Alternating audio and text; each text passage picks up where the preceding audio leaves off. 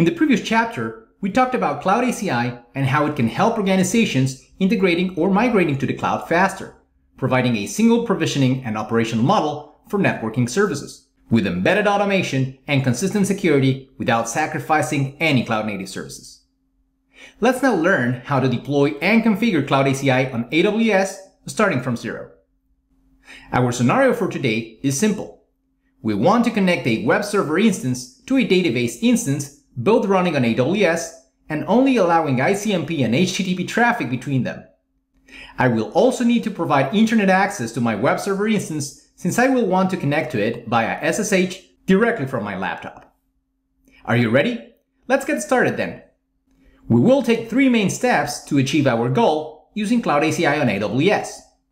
1. We will subscribe to the Cloud APIC service. 2. We will run the initial setup wizard. And 3. We will configure the logical network just as we know it already. I will take you through all these steps to achieve connectivity. But before we get started with the configuration, there are some prerequisites we need to follow. We will need at least 2 AWS accounts. The first one will be used for our infra tenant. And we will need to make sure that we have at least 9 elastic IP addresses so that we can successfully deploy any scenario. Whether hub and spoke topologies based on CSR-1000vs, which require 4 public IPs to be deployed, or transit gateways as the preferred deployment model. You can easily check if your current quota meets the requirement by going into your AWS console, clicking on EC2, and then Limits. If you search for your elastic IP address limits, you should see that the default is 5. So, if you need it, just request a limit increase to at least 9, providing a description for your request, and then click Submit. After a few minutes, you should get an email with your case ID granting your elastic IP increase, and you can confirm this by refreshing your console, which should display the new value. The next thing we need to make sure exists before we get started is a key pair. As we learned before, you just have to go to EC2 and in the key pair section, create a key pair and save the .pem file. And last, if you're thinking about using hub and spoke topologies with CSR and VGWs, or interconnecting to other clouds or on-prem environments, you will need to subscribe to the CSR-1000v service so that Cloud APIC can automatically deploy it. Just go to AWS Marketplace. And once you're there, you will need to search for Cisco CSR-1000. Once you select it, click on Continue to subscribe, and finally accept the terms. That's it. Then, just remember that each tenant you create in Cloud ACI on AWS will be a different account. Once we have all the prerequisites met, let's subscribe to the Cloud ACI service. Remember that Cloud APIC will run as an EC2 instance on AWS. In order to accomplish this, we will do 3 simple steps. 1. We will subscribe to the service in the marketplace. 2. We will adjust the Cloud APIC settings. And 3. We will let the automated CloudFormation template do the rest. Let's start with 1 then. Simply go to the marketplace and search for Cisco APIC. Click on it and click on Continue to subscribe. Accept the terms and continue to the configuration. We will now choose the region where we want this Cloud APIC instance to run on. In my case, I will choose US East, then I will click Launch, and then Launch CloudFormation. The CloudFormation template is automatically loaded as you can see. So just click Next, and then let's adjust the deployment settings. First, add a name to the deployment. It can be anything you want. Then, you may leave the defaults or adjust. I will just leave the defaults, but please keep in mind that if you're planning to integrate hybrid or multi-cloud environments, the infra network should not overlap with your on-prem VTEP pools or other Cloud APIC infra pools. Then, adjust your availability zone if needed. Choose a password and select the SSH key pair we just created. Finally, provide the network where you want this APIC to be accessible from, which in my case will be 000/0 just to allow access from anywhere. Click Next, accept the terms, and finally click on Create Stack. You will see multiple things getting automatically created by the CloudFormation template as we covered before. Once the status changes to Create Complete, go into EC2, click on Instances, and you should see that your Cloud APIC has been automatically provisioned. You can now copy the public IP address from it and paste it on your browser to have access. Cloud APIC is now running, and all its necessary cloud constructs were automatically created. If you go into your AWS console in your infra account, you can see that in the VPC section, a VPC called Overlay1 was automatically created, including your defined infrastructure IP address pool and routing table. A few subnets were also created and attached to the routing table that was just created.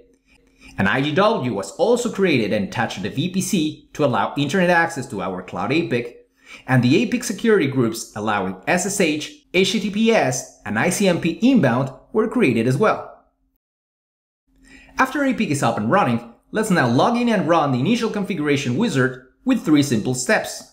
In the first one, we will simply set the DNS and NTP server. In the second one, we will select the AWS region or regions we want this Cloud APIC to manage. And in the third one, we will add the corresponding licenses if we have them. Otherwise, we'll simply leave the trial version running. Let's start by logging into our Cloud APIC with our defined credentials, and in the welcome screen, click on Begin First Time Setup. Click on DNS and NTP server and adjust your parameters as needed.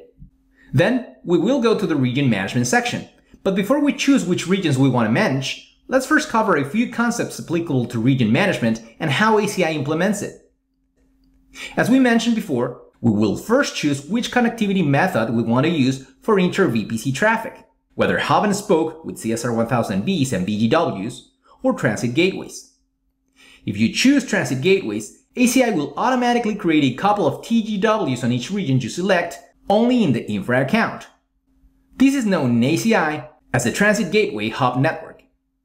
As you may remember, transit gateways will require an autonomous system number, so we will need to specify one. All the tenants you create in Cloud ACI will use and attach to these common transit gateways to communicate. Now, if you choose to run CSR-1000vs and VGWs instead, Cloud ACI will automate the deployment of at least 2 CSRs in a specific region. All the different tenant VPCs will communicate through them through an automatically provisioned VGW. ACI will take care of all the necessary IPsec tunnel setup and routes. If you decide to run CSR-1000vs on one location only, and you have different tenants on different locations, keep in mind that inter-VPC traffic in a given region may have to travel all the way to the hub region. Therefore, although optional, it is recommended that you consider the deployment of additional CSR-1000v pairs, wherever needed, to optimize traffic forwarding. If you choose Transit Gateway, remember that you may also choose to deploy CSR-1000vs for hybrid cloud and multi-cloud purposes. Let's go back to Cloud APIC and choose our options now that we know them. Our Cloud APIC is deployed in the US East region, and we will be using Transit Gateways as our default inter-VPC connectivity model. Then, there are 3 boxes we can check.